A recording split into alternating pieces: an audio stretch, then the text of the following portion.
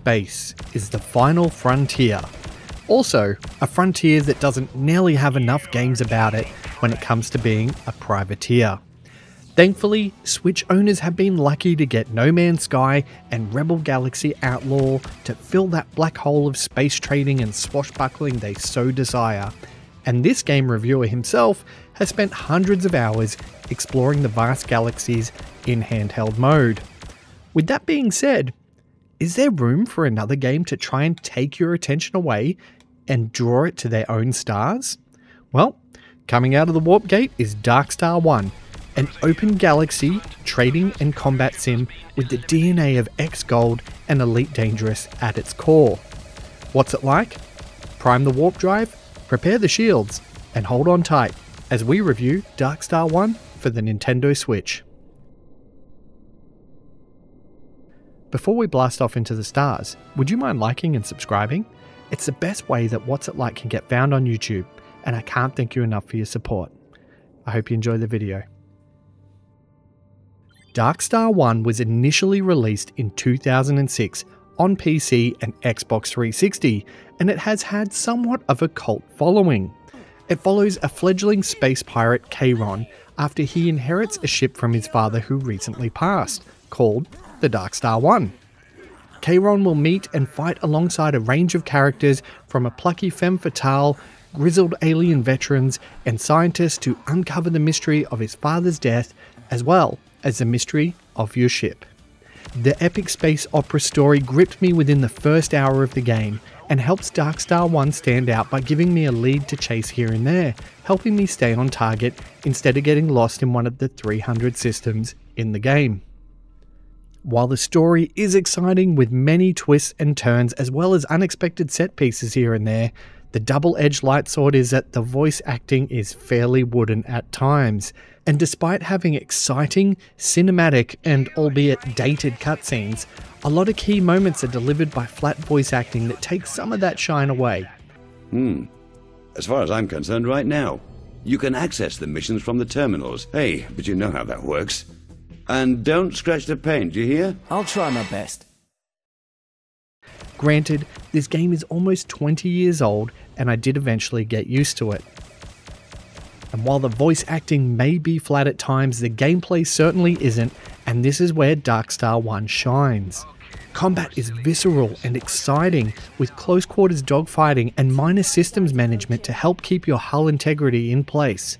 Combat is just genuinely exhilarating, performing sharp turns or hitting the reverse thrusters to protect your rear shields.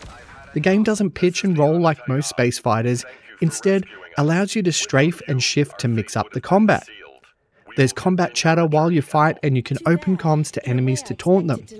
Enemies will also react to you taking out their leaders, which is a really nice touch, and on several occasions I found myself tangling with gangs that were out for retribution, waiting for me at the warp gate when coming back from a successful hunting mission. The intuitive control system will have you targeting, matching speed with targets, and switching between systems in no time, and it makes victory feel hard-earned and accomplished. The game's mission structure is broken up into the main story, side quests, which usually allow you to obtain travel keys, more on this later, and terminal quests, which come down to sabotage, mercenary missions, or bounty hunting. These terminal missions did tend to get a bit repetitive early on when grinding for credits, but thankfully due to the progression system, it's very rare that you'll have to grind too many missions for upgrades unless you want to be well ahead of the curve. You can also forego all of that and just be a space pirate if you wish, but your reputation does shape the galaxy around you, so be sure to think about your consequences before you open fire. Travel is handled on a galaxy map and you need keys to access warp gates. Traveling to new sectors will unlock some warp gates that will allow you to find side quests, like liberating a pirate-controlled system or protecting frigates in space battles. There are also plenty of random encounters that don't outstay their welcome when you jump to a new system, making things exciting. Most of these missions are required to get more keys, including access to systems that have powerful artifacts. And there are 300 systems in all, and they are broken up into smaller consumable sectors, which are marked with what systems hold these artifacts, helping you plan out your jumps to upgrade your ship, instead of looking for a needle in a haystack. This leads to another standout mechanic that sets Darkstar One aside, because these artifacts that you hunt not only upgrade your ship's function, but its look and feel too, as the Darkstar is almost an organic ship that evolves depending on your playstyle. You can upgrade your hull, your wings, your engine, and each upgrade has to be a calculated one depending on your playstyle. Do you pick another set of hardpoints for your wings, or do you need better engines to sustain your current loadout? You can upgrade your capacitors and power banks at space stations to help you compensate should you make a mistake, but ultimately, your choices of upgrades are constantly in the front of your mind when planning it out. These upgrades also come with the powerful plasma cannon unlocks that allow you to overcharge your weapons or shields and eventually launch a time-stop force field or overpower ships, which becomes essential later in game in order to help turn the tide against overwhelming odds. While the gameplay and mechanics still hold up to this day, there is no denying that Darkstar One looks dated in many areas. I did find myself fully immersed while out in space and in the midst of combat, but there's no denying that the space stations and certain elements of the graphic engine may not have stood the test of time. That being said, while I do appreciate amazing visuals from time to time, it very much felt to me that it was similar to revisiting Knights of the Old Republic or the Jedi Knight series on Switch recently. While dated, it was just incredibly fun. Performance-wise, the game runs at a liquid smooth frame rate at around 60 frames per second mark, making it a very smooth experience, and it's well polished. I only experienced one bug in my 20 plus hours with the game, and that was when I tried warping during a cutscene in the first hour of the game, and it just made my UI disappear. I wasn't able to replicate it, and I didn't have a problem after that.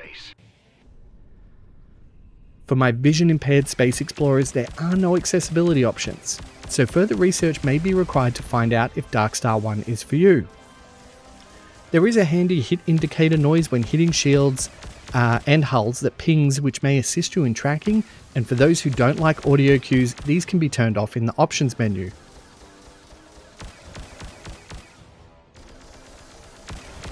At $45 Australian, there's a lot of gameplay here and an epic adventure to be had in Darkstar One. Even blitzing through the main story could take you up to 30 hours while ignoring terminal and optional side quests, but for me, I was so eager to explore every system and get every artifact to make my ship the most powerful one in the galaxy. As we near the end of this journey, Darkstar One is an incredibly fun and exciting game driven by a gripping narrative with many twists and turns. There are a few dated elements like the wooden voice acting and a 20-year-old graphics engine, but even time can't dull the shine of Darkstar One. While with its unique mechanics like the living ship that changes every time you play, intuitive controls, and visceral combat, Darkstar One is a fantastic game at a great price point that will be sure to entertain pilots waiting at the spaceport for their next adventure. So, what's it like?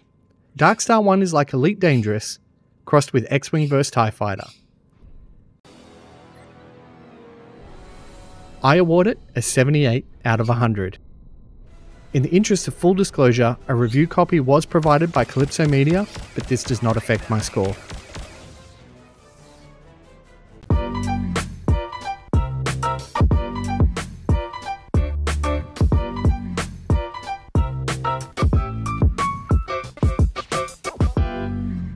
Thanks so much for watching my video. I hope you enjoyed it. The best way you can support me is to like and subscribe and continue watching my content if you enjoy it. But if you do want to go that bit extra, you can buy me a coffee or join our Patreon, which shows you behind the scenes of this channel.